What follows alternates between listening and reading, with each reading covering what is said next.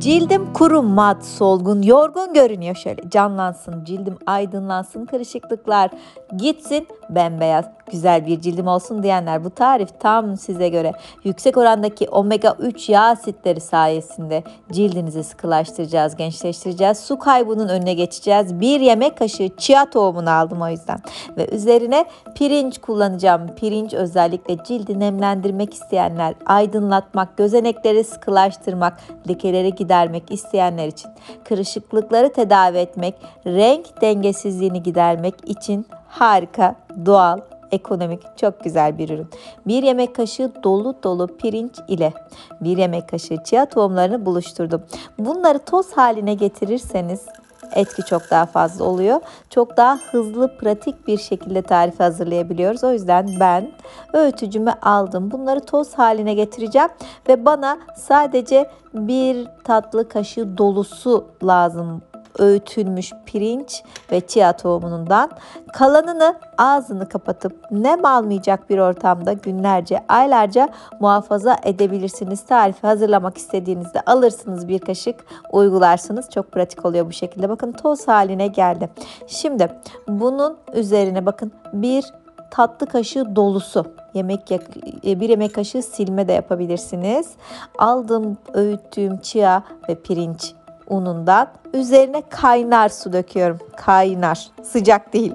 Kaynar su döküyorum çünkü pişirmeyeceğim tarifi ama bu karışımın içerisinde, bu sıcak suyun içerisinde bekleteceğim. Ne kadar? Bir çay bardağı dolusu da kaynar suyu döktüm. Üzerine bir karıştırıyorum. Birazdan o güzel bir jel halini alacak.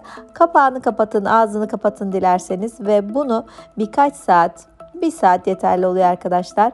Bekletin, böyle formunu alsın, chia tohumu ve pirinç özünü bize versin. Bunu bekletelim hadi. Sonra bir tülbent alın. Süzgeçle olmuyor. Tülbentle sıkacağız. Bakın jel kıvamına geldi. Direkt böyle de kullanabilirsiniz bu tarifi.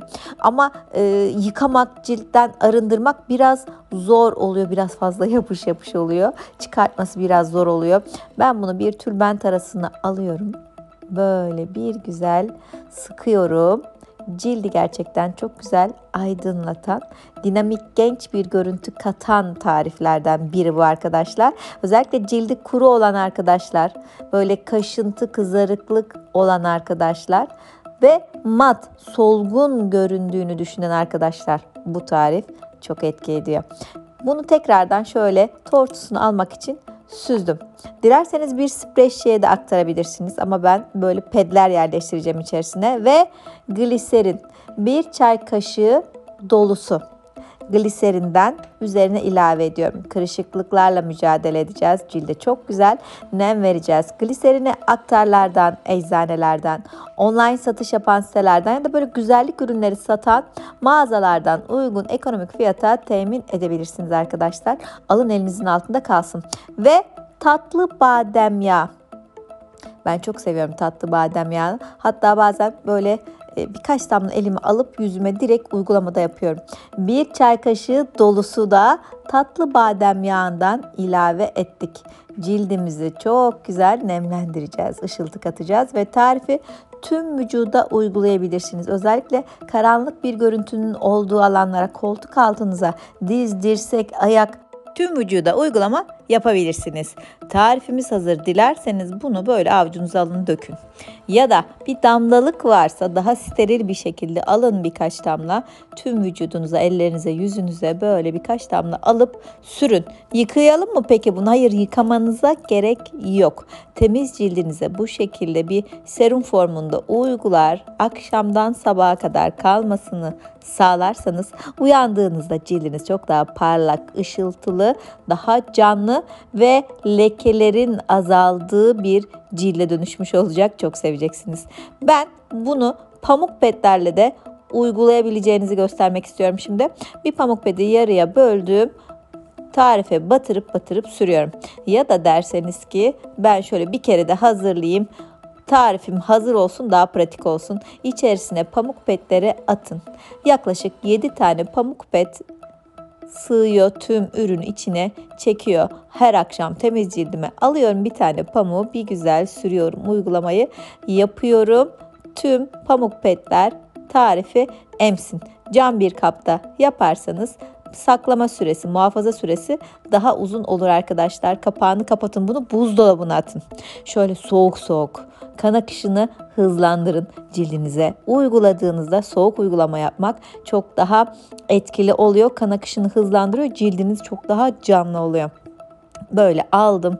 Tamamen emmiş bir tane pamuk pedini ellerime bir güzel sürüyorum.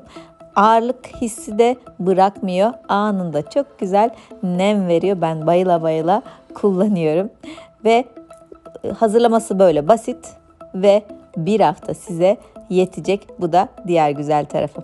Her akşam temiz cildimize 7 gün boyunca bunu uyguluyoruz. Çok daha canlı, pürüzsüz, temiz, aydınlık, daha beyaz, lekesiz bir cilde geçiyoruz. Hadi gelin şimdi bunu cildimize nasıl uygulayacağız? Cildimizi yıkadık, temiz. Bakın, eğer maskeler, kremler öncesi cildiniz temiz olmazsa etkiyi arttıramazsınız. Daha kötü sonuçlar bile elde edebilirsiniz. Çünkü alt dokuyu, o kirin, pisin geçmesini sağlarsınız. Güzel bir şey yapalım derken daha kötü yapmış olursunuz. O yüzden cildinizi bir güzel yıkayın, kurulayın. Sonra alın bu pamuk petlerden bir tane. Bir güzel yüzünüze sürün. Göz altlarınıza da yerleştirebilirsiniz.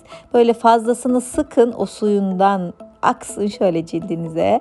Onu da böyle masaj uygulamasıyla tüm yüzünüze yedirin. Boyun bölgesinde sürmeyi unutmayın yaş ilerledikçe. Orada da şöyle enlemesine kırışıklıklar oluyor ne yazık ki. Oraları da sürün. Alında özellikle güneş lekeleri oluyor. Bıyık üzerinde güneş lekeleri oluyor. Oraları bir güzel sürün. O lekeleri açın. Pigmentasyon probleminden, renk dengesizliğinden bir güzel kurtulun. Gözlerinize yerleştirin sonrasında. Arka tarafını, temiz tarafını. Bir tane pamuk pedi alıyoruz ama iki taraflı kullanabiliyoruz. Göz altlarınıza da şöyle yerleştirip buralarda bekletebilirsiniz arkadaşlar. Ben uygulamayı yaptıktan sonra temiz kısmını gözlerime yerleştiriyorum. Şöyle 20 dakika kendime ayırıyorum. Gözlerimin üzerinde kalmasını sağlıyorum. Bakın, fazla suyunu da böyle sıkıp tüm cildime uyguluyorum. Koltuk altlarınıza da sürün bunu. Diz, dirsek kararmalarınız varsa oralara da bir güzel uygulayın. Uyguladıktan sonra da aşağıdan yukarı, içten dışa doğru da masajınızı yapın. Şöyle cildiniz ışıltılı, tertemiz, çok daha güzel olsun. Göz kenarlarınıza masaj yapmayı, alındaki kırışıklıkları gidermek için uygulama yapmayı da unutmayın.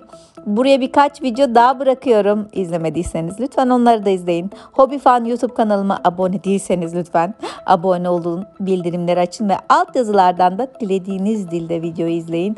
Bir de hepinize şöyle sağlıklı, huzurlu, güzel günler diliyorum. Bay bay.